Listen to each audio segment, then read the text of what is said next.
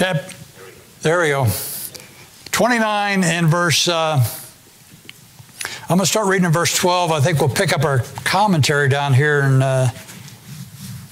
15 or 16. I had it marked here, but I think we'd gone a little bit further than what I had marked. Verse 12, that thou shouldest enter into the covenant with the Lord thy God, and into his oath, which the Lord thy God maketh with thee this day, that he may establish thee today for a people unto himself, that he may be unto thee a God, as he hath sworn unto thee, and as he hath sworn unto thy fathers, to Abraham, to Isaac, and to Jacob. The God we serve is a God of promise. He's got a good memory. What he says, it may be a long time coming, but he's never lost sight of his goals in that, which is to have a people for his name. You know, it's interesting. God's never going to settle for people for his name until it's all the people that are for his name. One day this world, you look at people and they're not interested in the Lord. They're not interested in the Bible. They're not interested in the church. And God says, that's okay. I am. And pretty soon, he's just going to weed those folks out. And if they persist in that lack of interest or disinterest, they will find themselves on the wrong side of the Lord. As Ephesians says, without God, without promise, and without hope in this world, and certainly without hope in the next. All right, so he says here, verse 14, neither to you only do I make this covenant and this oath, but with him that standeth here with us this day before the Lord our God, and also with him that is not here with us today. So this is an ongoing covenant. For ye know how we dwelt in the land of Egypt, and how we came through the nations which ye passed by, and have seen their abominations and their idols, wood and stone, silver and gold, which were among them. Those people that came out a mixed multitude, but God said, you're in the right crowd, but you're going to have to fit into the standards for that crowd, because there's not going to be two. You know, in America today, we are so busy sowing the seeds of our own destruction at just about every level that you could possibly and conceivably imagine, from racial problems to strife, problems of finances and culture and class and everything else. And it's the old Marxian divide and conquer thing, just to split things up into as many factions as you can, because they're all easier to control like that. And at the bottom of it all, the Lord Jesus said, a kingdom divided against itself cannot stand. Just as simple as that. The devil's tactics of divide and conquer have been taken over by political groups, racial groups, financial groups, and each one of them, they find out what an amazing level of success they have, at least in their own eyes, and at least temporarily. But the triumph of the wicked is short. It may be long by our day-to-day standards, but it's short by God's standards. And one day righteousness will have its victories over all of these individual things here. So in verse 14 down through 16, not to Israel only, but to all those that sticks by them. Now, we went through this last week in Matthew 25, from verse 31, the throne of his glory, and how those people are brought into the millennial kingdom. The ones that thought they deserved to go in there are thrown out, and the ones that didn't understand why they were even being welcomed in there were brought in by the Lord with this shadow of, I don't know why you're allowing this, brought in there. And it really comes down to the issues of the heart. And if it's truly out of the heart, the mouth speaketh. Those people that are pride and arrogant and think, I deserve it, God says, no, you don't. And those people that said, I just did kind of what was right, just to compassion and whatnot for Israel and for those Jews, seeing the problems they were in. God says, I like that, come on in. That doesn't mean they're born again, but they're allowed into the place where they are in God's favor as far as being in the kingdom. Down here in verse 17, he speaks about their abominations. The nations, as Israel passed by, were very evident in their hatred for Israel, their hatred for the people of God. You might almost think, well, they didn't know who they were dealing with. Well, I think that's probably true in one sense. No lost man knows what he's dealing with when he tells God, take a hike. That said, they're just typically not interested in finding out who the God is that's with them. And each time that they made overtures against Israel, God just gave them a crushing defeat and gave Israel the victory just to prove who he was. And these people never seemed to learn the lesson. One of the things lost people have a very high tolerance for is making up excuses of why it couldn't be God. It has to be something else. You get saved and you go from drugs or just a kind of a wild life or a crazy life or just an indifferent life to wanting to be that 3-time-a-week Christian. And people look at you, well, he got religion or somebody brainwashed him or something. They could never attribute that to God because it would be an offense against themselves to point out, well, look what God did for him, but I'm not doing any of that, so God's not doing that for me. We ought to just be mindful that God is still interested in every one of us, still has a great personal interest in our lives, but not ours only. Even in the lost, God would save to the uttermost all that will come to God by the Lord Jesus Christ. His willingness is not done away with in men's rejection of him. So down here in verse 18, after all of the abominations, it says this, lest there should be among you man or woman or family or tribe. Boy, the Lord says it isn't a matter of one or two. I don't care if one whole tribe turns against me. This is what's going to happen. Whose heart turneth away this day from the Lord our God to go and serve the gods of these nations, lest there should be among you a root that beareth gall and wormwood. That bitterness back there, how would a man get bitter against God after God took him out of 400 years of bondage, after God loaded him up with the riches of Egypt, took him out of the land, put him in the Red Sea, and showed him the miracle of walking through those walls of water, destroyed the army after him, fed him miraculously with food for 40 years, and then get bitter? Well, I don't know. Well, maybe because they were bitter because Dan wasn't Levi and because Levi's family wasn't of Aaron's priesthood class, and because Moses, he wasn't perfect after all, Listen, to say how they do it is, well, how do we do it? It's just looking at other things without a regard for what God's done for us.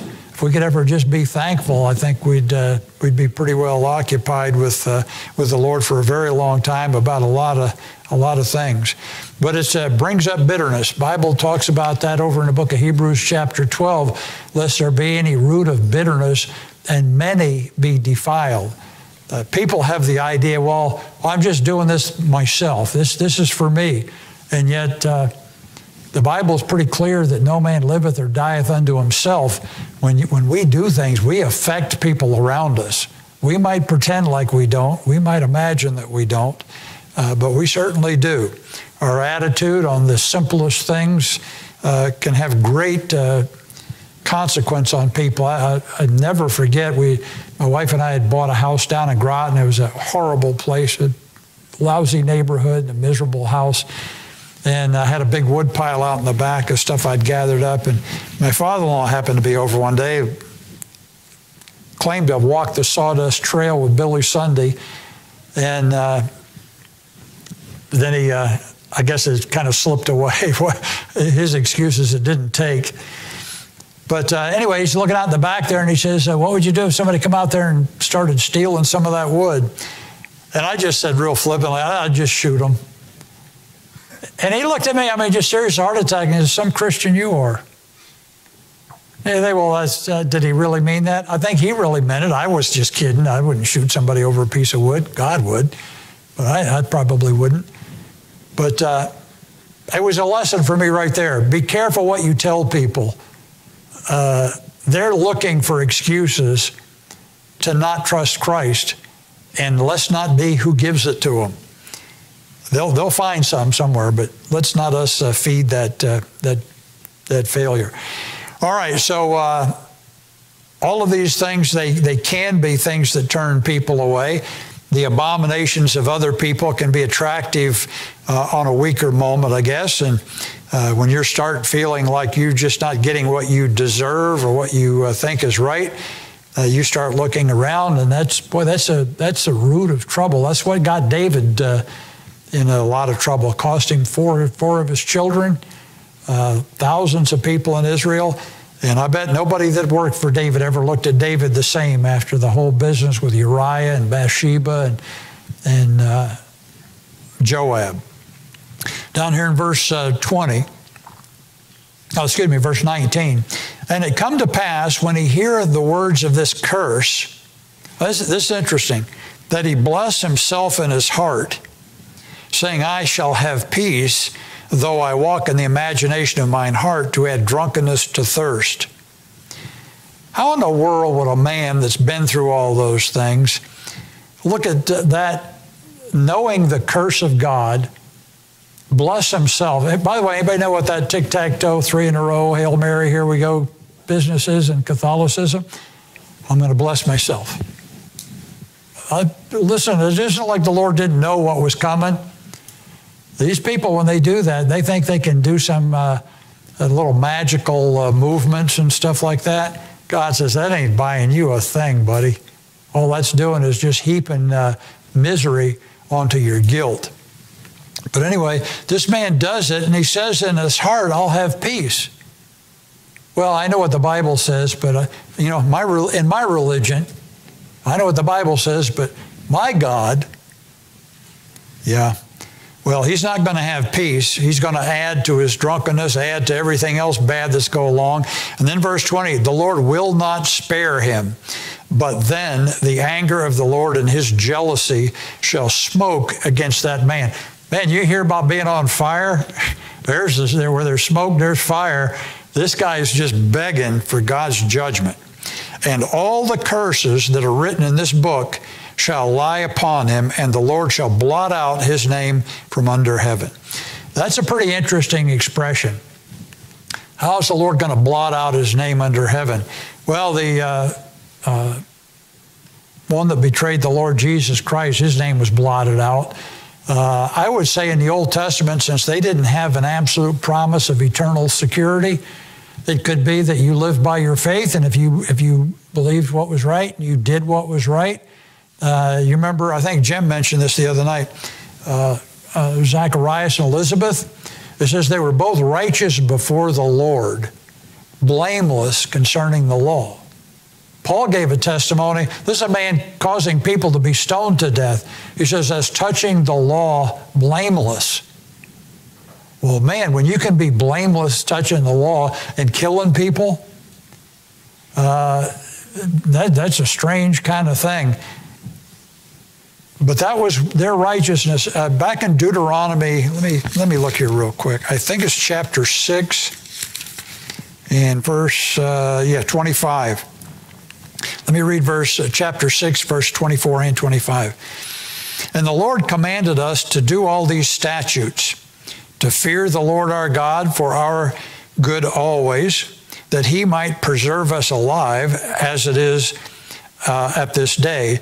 And it shall be our righteousness if we observe to do all these commandments before the Lord our God as he hath commanded us. Isn't that interesting? A Jew's righteousness was doing what the law said. Did he sin? Yeah, and if he did, he brought the proper sacrifice, and God put that on his account. He says, I saw that.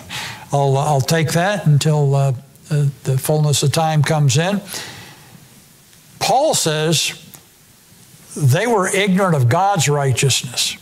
Now, if you accept what God said about your sin and about a sacrifice being required for it, and you go and do it that way, you're not working for your righteousness per se. You're saying the righteousness of God is right. I violated it. I need to, in order to make that right, I've got to go to God. You remember the thing in Ezekiel about if a man do right all his life and turn at the last days, all of his righteousnesses will be forgotten. So the Jew, it looks like, could live a pretty righteous life, sin, turn away, and have nothing to show for that life. Contrary, a man could live a wicked life, do right, die in a righteous state. Man, that just don't seem fair. Well, doing what God told you would be fair. If the reward is obedience, that's what God's looking for. At any rate, one thing you can be sure of, in the Old Testament, there was no assurance of eternal life for anybody. It's very infrequently mentioned. Anybody know how many times the word faith is mentioned from Genesis to the end of Malachi? 2 times. Listen, you'd think it must be everywhere. Now, there's faithfulness and faithful are in there. And God certainly knew what faith was. But it's not in there like it is. Man, you could find more than that in almost any of the books of the New Testament at any place. So they had to live that. You remember when Peter preached his first message there over in Acts chapter 3? In Acts chapter 3, the men of Israel said, "What must we do to be saved?" They understood salvation involved doing something in order to be right with God. But by that point, it's down to believing what God said about it. The schoolmaster had served its purpose. Jesus Christ's blood had made the way. There's no more animal sacrifices effective. No sense in even looking to that end. Okay, so we'll move along here from that particular place. By the way, the Gentiles here are not exempt from those things. Over in Romans, it says the Gentile, chapter 2, the Gentiles who do by nature the things contained in the law are a law unto themselves. So they had a way of being affected by God simply by knowing what was wrong and staying away from it and doing what they knew to be right. This idea of blessing themselves and spitting in God's face with assuring themselves of peace is kind of like the religion of the man that Dan had that he brought in there, who was a Levite, and he said, "Boy, I'm going to have a great position here, serving a whole tribe and not just a little bit of service." God says, "Nah, you're not doing anything right. It's going to be a bad way to go." Verse 21, "And the Lord shall separate him unto evil out of all the tribes of Israel, according to all the curses of the covenant that are written in the book of the law." Boy, that guy, how he could draw any comfort from thinking, well, I blessed myself. It's like the wicked woman over in Proverbs. Well, I've made my vows and I've given my offerings. Let's take our loves now.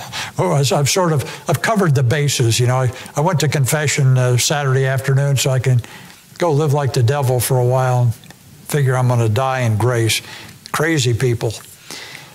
Verse 22, "So that the generation to come of your children that shall rise up after you, and the stranger that shall come from a far land shall say, when they see the plagues of that land and the sicknesses which the Lord hath laid upon it," boy, the plagues and pestilences of the judgment are pretty serious, "and that the whole land thereof is brimstone and salt and burning, that it is not sown, nor beareth, nor any grass groweth therein, like the overthrow of Sodom and Gomorrah and Admah and Zeboam, which the Lord overthrew in his anger and in his wrath.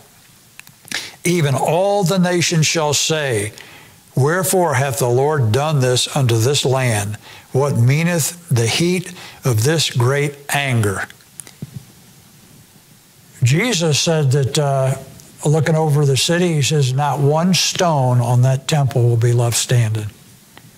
And those men, they'd taken him up there just to show him that, look at this, look at how great these stones are, look at this magnificent building, and look at all that it's put together and all that. And he just says, won't be a thing left of it. And within 40 years, it was all gone. All that was left was rubble. And you think, man, how in the world does man's great achievements come to nothing like that? Turn your back on God. You find out how quick you can go from the head of the nations to the shoe scrapings of the whole world. Even the nations, remember the Bible says that Israel would become a byword and a proverb to people? And that's just what they were, wandering Jews. That's just what we're reading in these chapters here. God says, you don't do what's right, I'll throw you out, and you'll be wandering around. You'll find no comfort, no rest, nowhere. They just had a vote in Congress today or yesterday. I don't know if anybody heard about it. It was one of the Republican congressmen wrote a bill to censure Hamas for their recent attack of Israel. Not one Democrat voted for that bill. What kind of person do you have to be to do that?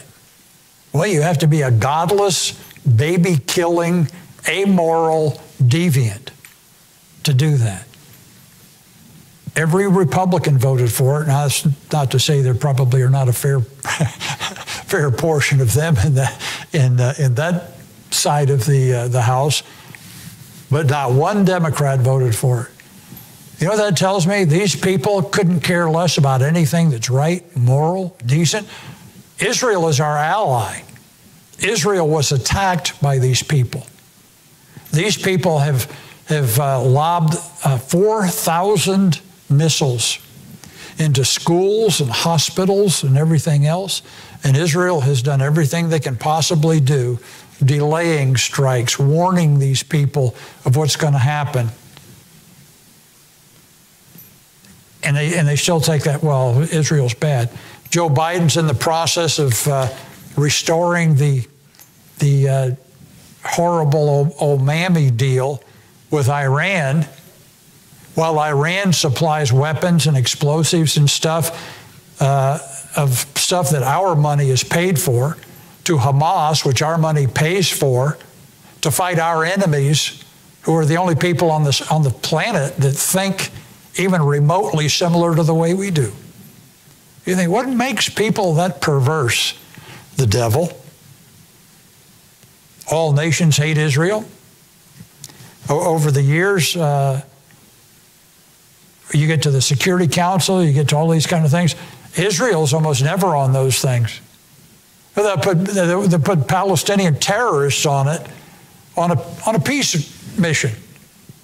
That's laughable, but not Israel. Israel has become exactly what God said it would be. Look at verse 25. What meaneth the heat of this great anger? Verse 25, the men shall say, they have forsaken the covenant of the Lord of their God of their fathers, which he made with them when he brought them forth out of the land of Egypt. The world knows what they did.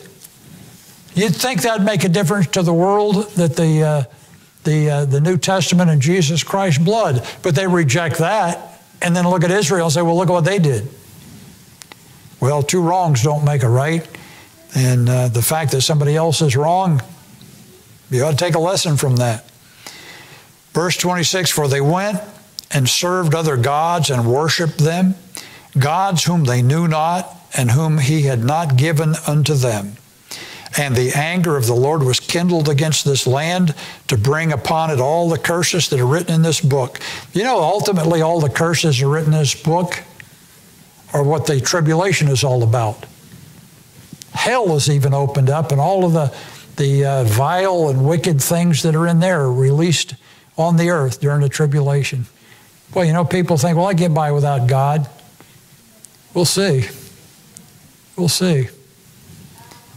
You might be able to, but I don't know why anybody would want to. That's really a sad kind of thing. Verse 28, and the Lord rooted them out of their land in anger and in wrath and in great indignation, and cast them into another land as it is this day. Well, yeah, that's the way it is. And it's not changing anytime soon.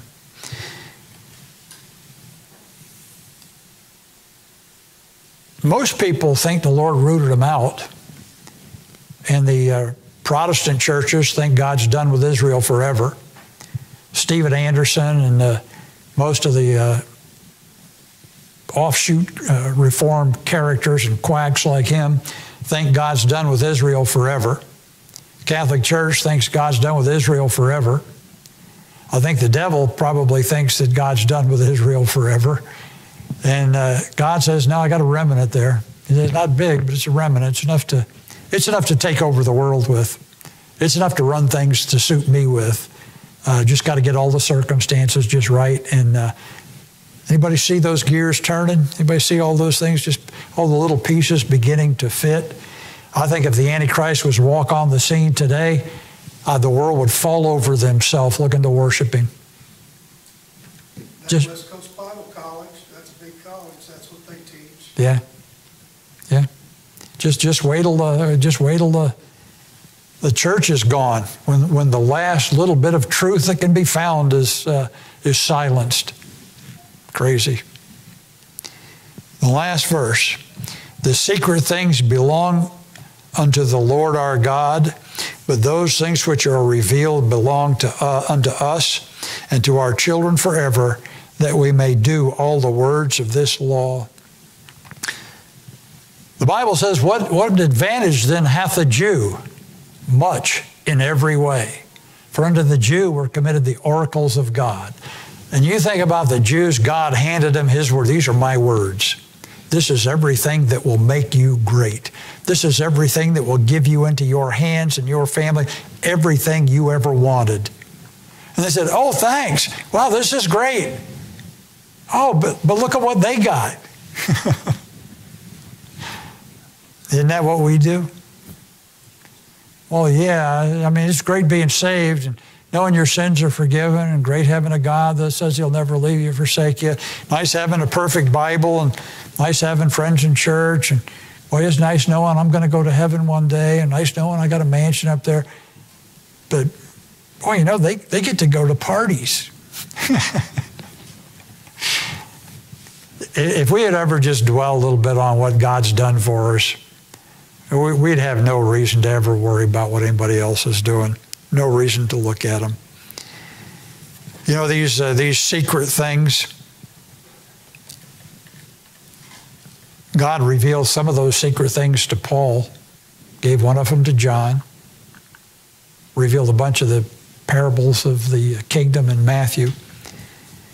When we look at those things, and I'm not sure we always have the right look at those, to know the future of the world, you think would be one of the greatest advantages men could have.